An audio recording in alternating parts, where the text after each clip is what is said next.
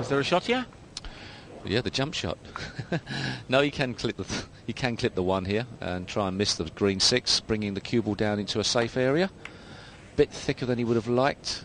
Perhaps not. Sorry about that, Efren. Well, slap your knees, Yeah, Steve sorry, Davis. sorry. Question in the maestro. Apologies. I'll blame the fact I couldn't see the whole table from that angle. Marvellous shot there from Efren Reyes, flirting a little bit with that corner pocket. Once again, asking the question to Bustamante, get your break, get your jump cue out. We have a lot of interest in this match around the world.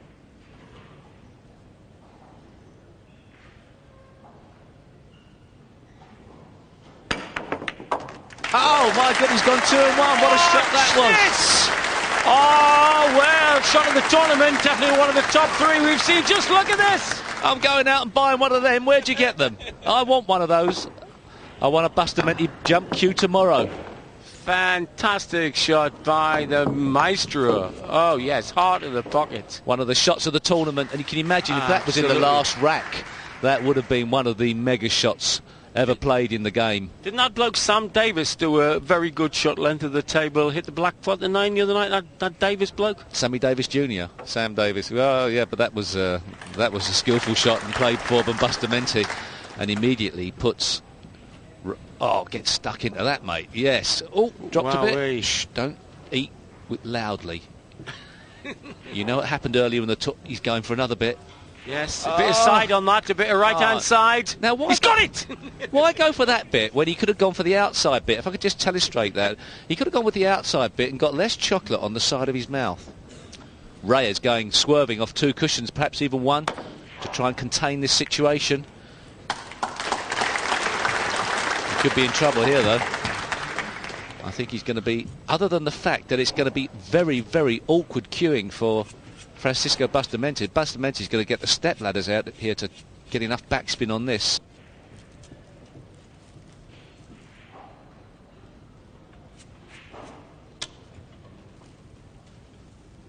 Oh, he can just get by it without having to jack his cue up in the air. He's going to be rammed up behind this 7 ball and the 8.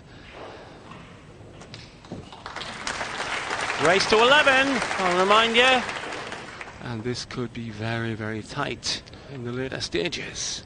2 choices for Reyes. The 2 cushion escape round the back of the 9 or the 1 cushion escape.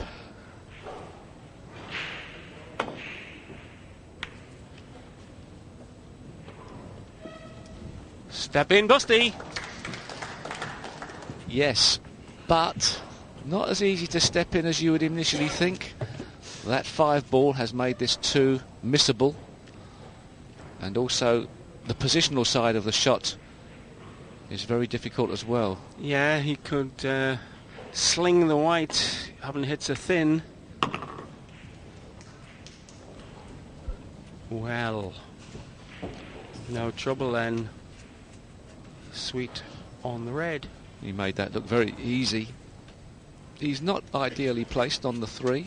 Cue ball will be going away from the orange 5, and if at any time you're confused as to the order of the balls, just check along the bottom of the screen. Most of the time we show which balls are left remaining on the table and which balls and the order of which they have to be potted in. This is a straightforward sequence we've seen many times before. And always remember, you are allowed to billard or to plant from the low ball to a different ball. Say the 6 is on the pocket and you're on the 1, you're going to roll up and knock it in. And if the 9's looking adjacent, you can whack the low ball into the 9. Bit of a dodgy shot there by Bustamante, getting a bit of unwanted spin on the ball. It's made the cue ball stay closer to the cushion than he wanted, but a great recovery. A great bit of English to make this angle perfect for a little old dink out from the cush. Stop shot needed here. 5 apiece. And unlike a couple of the matches yesterday that tended to drag on for ages, this match is motoring through. 5-5. Bustamante pulls it back. So a tense, nervous match. We're moving on to the 15th rack now. The score 7-7.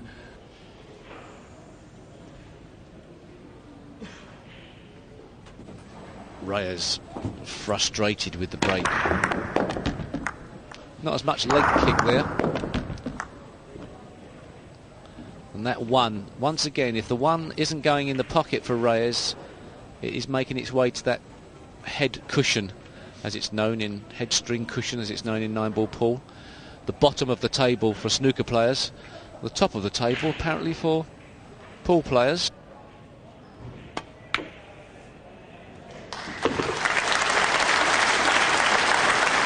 The long bank from Reyes, and an important bank from Reyes.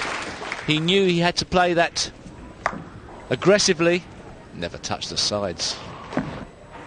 Well, nearly never. What a great shot.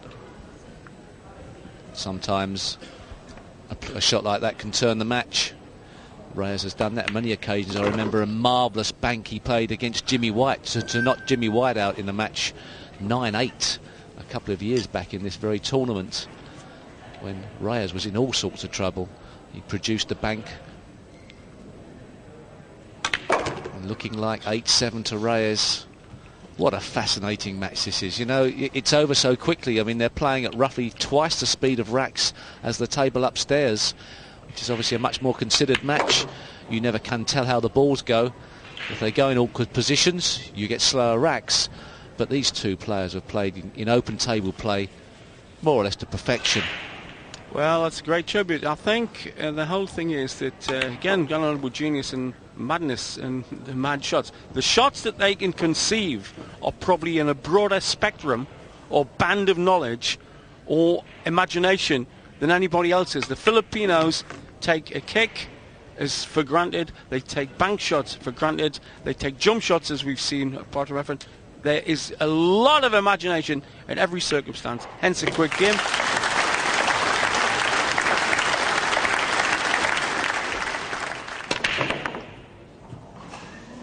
Oh, what an unlucky break. How did that cue ball get up in that pocket? Just have a look. Every rack of 9-ball is a different split. How did the cue ball make its way into that pocket? How unlucky is that? And that probably equals the bad luck that Francisco had in rack 2 when he was so unfortunate in scratching. But at this critical stage of the match, obviously the mistakes and the bad luck become magnified. Here we go then. Don't see any problems other than that the brown's a bit adjacent to the pink, so there's limited angles and attack there.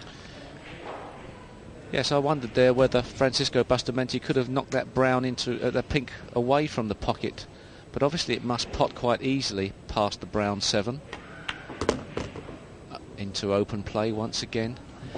The only problem with the 4 is that he has less options to get back on the 5.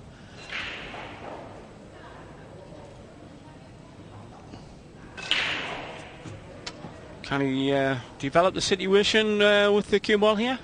Well, he can definitely make the 4, but it's what he can... I think he's obviously going to be cannoning into the 7. He may play a draw shot, try and bump the 7 out of the way and put some right-hand spin on the cue ball.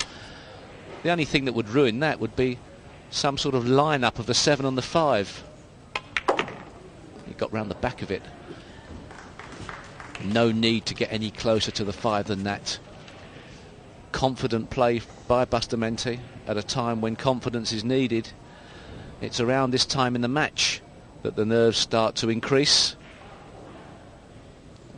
Just didn't like the bridging position of his hand there. He's awkwardly placed on the cushion. Very strong bridge though, strong fingers. Well, Earl reckons, talking about that bridge, Earl Strickland told me that the Brits, when he saw them first time about 5 years ago to Muscovy, you have to learn the loop bridge to get maximum effect, he said. Do you agree? Must you use the loop bridge 90% of the time? Well, the loop bridge is strange, you know. From a potting perspective, you want to sight down the cue. So if you use the open bridge, as Francisco Bustamante has used there, you can sight the shot easier. So obviously from a potting perspective, as snooker players are only potting machines, so to speak, that the open bridge is important. But for feel and touch and control of a large ball, the loop bridge is also a very important weapon. A variety of bridges used by Francisco in bridging the gap to come back to 8-all.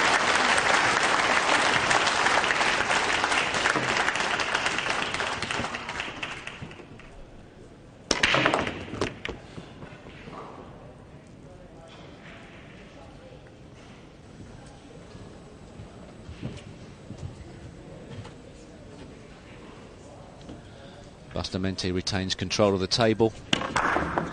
Once again, that back heel completely coming up to the floor. And actually, Bustamante could very well get a sponsored logo on his sole of that foot. It's in show quite a lot. Frank Bruno's the other person I know that can have one of those. So maybe a soul food store.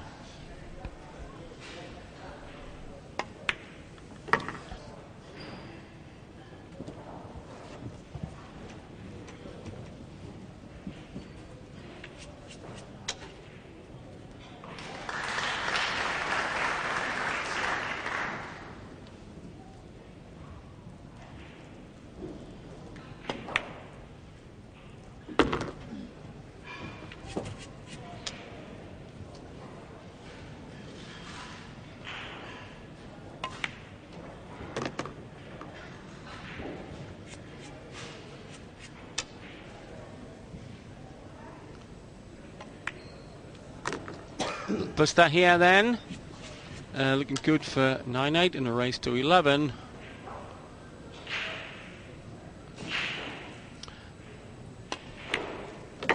Heart of the pockets. Somewhere down the line there's going to be a critical point in this match where the balls don't go in open play and a big decision has got to be made and a big rack is won. It hasn't happened yet. It would be unlikely if the whole match was played without that most critical moment, but at the moment in open play Bustamante is very much on course. He retains the break off.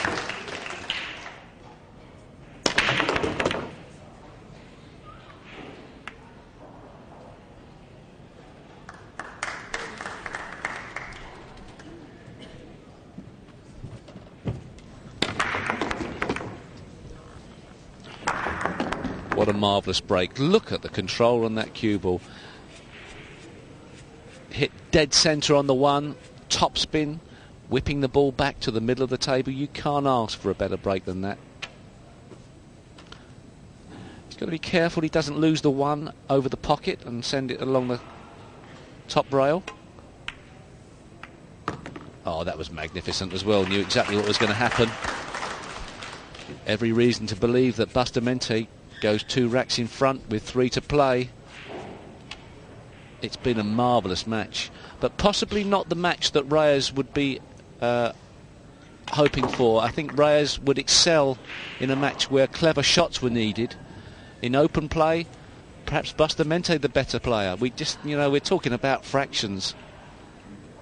Well, we've been talking about him ever since he hit the American Tour about 12 years ago as a future world champion. Bustamante, he was 1998 Player of the Year. 1998 he was #1 on the Camel Tour in the World Championship here. He got to the semi-final when Efren won it. Ooh. Just sneaked in. Perhaps a little bit of nerves and tensions coming into that shot, but he did play the ball at the right speed, gave it every chance of dying into the pocket. And all of a sudden, Bustamante once again in perfect position. And also, thinking back along the match, that jump shot, the third jump shot that Bustamante played, how important has that been in the match? He was in all sorts of trouble there until he cut that ball in. Here we go, and 2 cushions to make this. He could do this standing up in the dark in a hammock.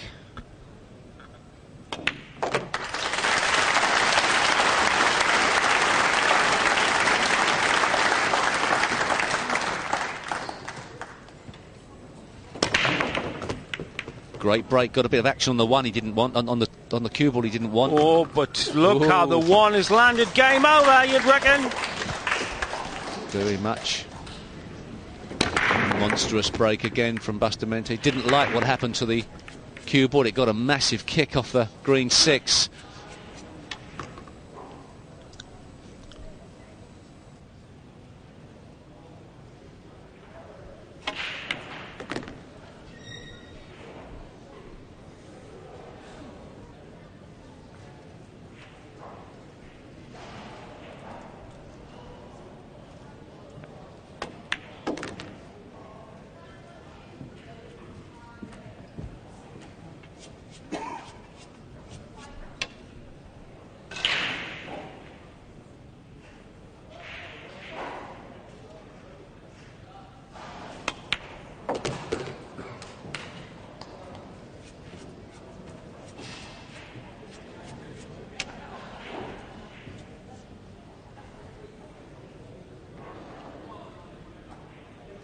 Bustamante so close and looks very cool and very collected, and you wouldn't bet against him missing any of these last 3 balls. Trickles the green in. Sweet as you would like. Sweet as you'd like on this black. Just got to work it into the cush. Game over. Francisco Bustamante sinks the hopes of the former champ Efren Reyes.